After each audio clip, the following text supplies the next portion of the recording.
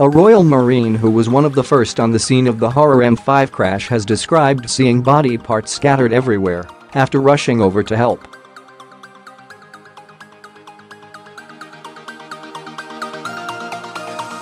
Alex Morgan, 27, rescued two young children trapped by their seatbelts inside a burning vehicle which had flipped and rolled halfway down a bank.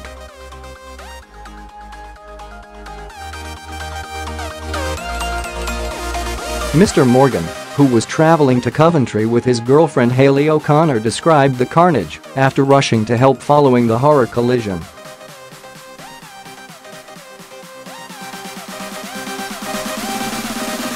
A woman and two children remain in hospital with life-threatening injuries after the lorry collided with oncoming traffic between junctions 16 and 14 on the M5 in South Gloucestershire on Saturday.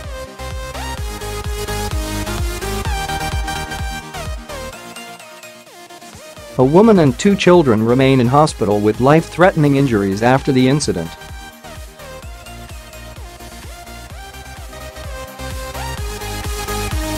Mr. Morgan, a Royal Marine, leapt straight out of the vehicle after seeing a dark car lying upside down on the motorway.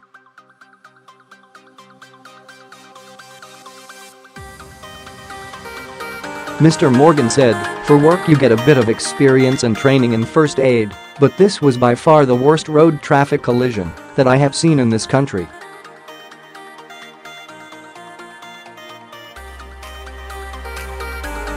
It was harrowing. I've seen some dark things during my time, but you never expect to see something like this in the UK.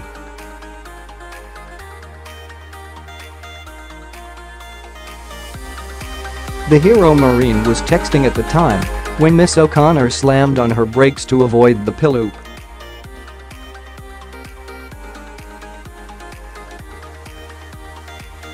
For me, instinct just kicked in straight away. I was the first one to go over to the car to see what was going on because the accident had only really just happened at that point, Mr. Morgan continued.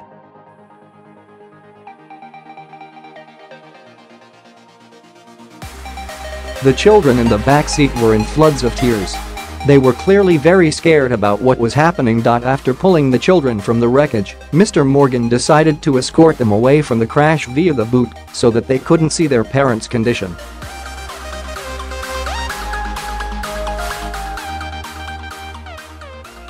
I couldn't put a figure on how old they are, but they were certainly young children.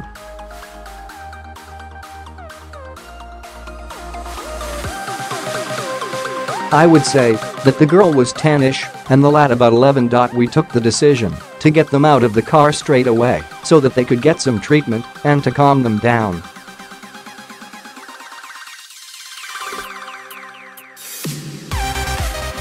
Because of the condition that their parents were in, I decided to take them out in such a way that they couldn't see the front of the car by the boot effectively.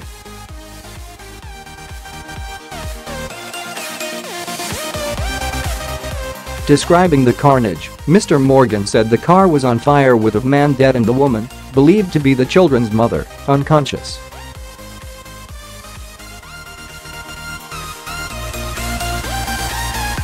The front of the car was on fire, and we had to go and get some fire extinguishers from a nearby caravan to put them out.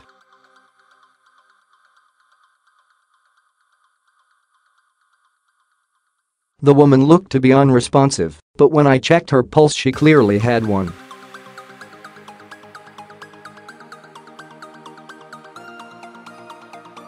I could tell straight away that the dad was dead. Me and some other helpers looked for a pulse, but you could just tell by the way that his body was contorted, that he was gone.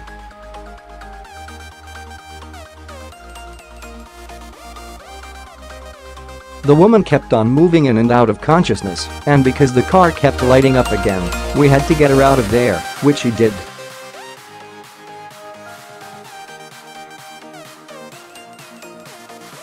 She was bleeding from her nose and looked to be in a really bad way. I'm still very concerned for her now. Miss O'Connor comforted the young boy while others looked after the girl.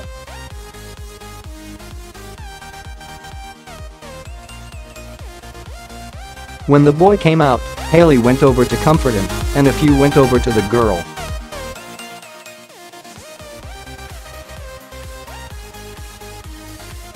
It was impossible to talk to either of them. They were fading in and out of shock. People were just trying to reassure them that everything would be okay.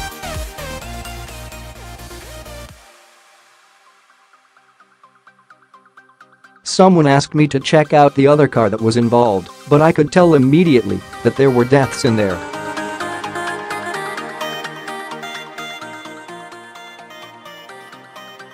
The car was completely smashed up and ruined, and you could see body parts had become detached.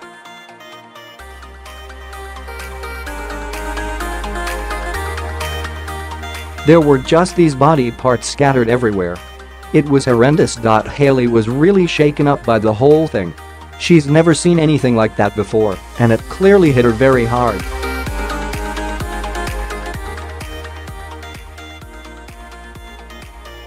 She wasn't able to drive the rest of the way, and to be honest, just being in the car was pretty tough after you've seen something like that.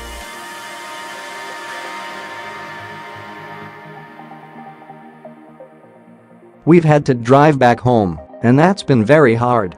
I think it's something that will haunt both of us for a long time. The serviceman played down his heroic actions at the crash scene, saying, "I did what anyone else would have done if they had been the first to the door of that car."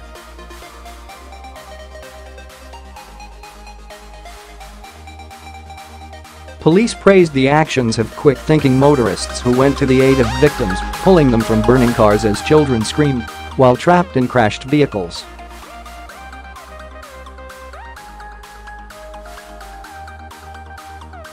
Police confirmed the truck had struck at least 2 other vehicles.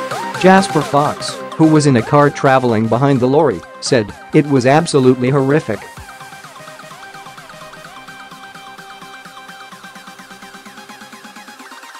There were 2 other cars involved. One had the roof clean off and was completely destroyed. I saw a couple of fatalities and rang 999.